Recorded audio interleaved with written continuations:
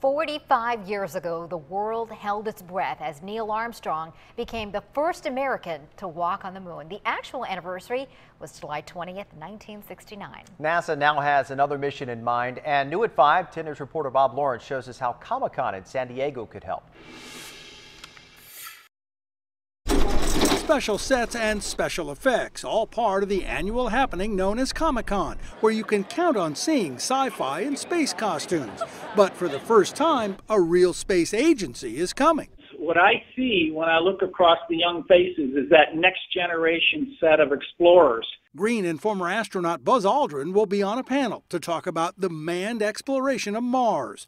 Their appearance just happens to coincide with explorers from a different generation.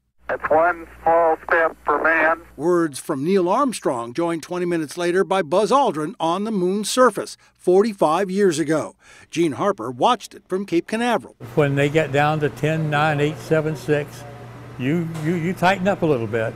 Harper, a longtime volunteer at the Air and Space Museum, came to San Diego in 1959 to work at General Dynamics. GD built the Atlas rocket, which put the original Mercury astronauts into space. The motors they built were tested in Sycamore Canyon, which Navy pilots like Jim Kidrick saw as he was flying into Miramar. If I've said Atlas inbound one time, I've said it a million times, because it was the way we came into the break at Miramar. As for Comic-Con and the mission to Mars, Dr. Green has high hopes for those in attendance. One of them might actually be the first person to step foot on Mars. That panel discussion by NASA scheduled for the actual anniversary of Apollo 11's splashdown on Thursday.